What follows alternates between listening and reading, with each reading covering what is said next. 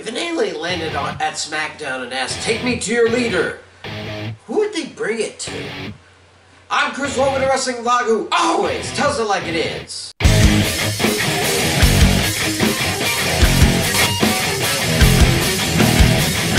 It seems like only yesterday that the wrestler formerly known as Magnus has taken over SmackDown for an overworked and underappreciated Adam Pearce. Since the pandemic, Pearce has been hopping between Raw and SmackDown, trying, and mostly failing, to keep superstars in check. But the one superstar he was never able to keep in check was Roman Reigns. After he returned from an extended leave of absence that started just before WrestleMania, that almost wasn't, he immediately slipped his way into a Universal Championship match that was well underway, and since then he's been acting like he was in charge of SmackDown instead of Pearce. Now, we've seen factions and even individuals claiming to run the WWE or a brand thereof. Hell, the Judgment Day are still saying that they run Raw even though they still follow Pearce's orders. To a point. I'm sure Brock Lesnar and Paul Heyman secretly claimed to run the brand they were in, but even though Lesnar only wrestled 6 times a year and Pearce seemed to allow it, he did compete, albeit on major PLEs and the ones in Saudi Arabia. Would someone who runs the WWE even allow that to happen? But Roman Reigns, he's a different kettle of fish. Sure, he's been the guy in the WWE since not too soon after the Shield broke up, and he has spent a good amount of that time as a primary champ.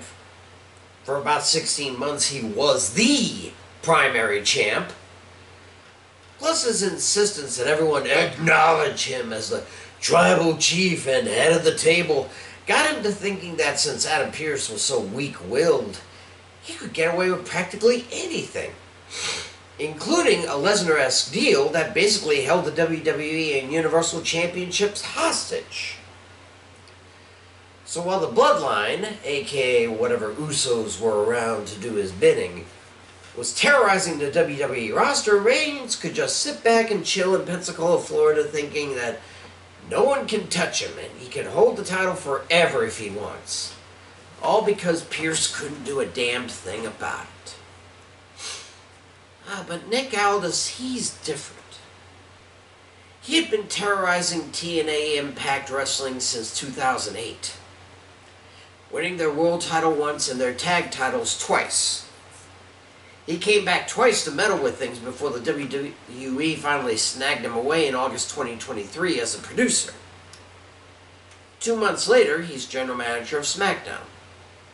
And Roman Reigns still thought he could get away with his way with the newbie. And to a point, he still thinks so. First, when Aldis made a triple threat to decide who would be #1 contender for Roman's title, Roman pulled him aside and essentially said, "I didn't tell you to do that."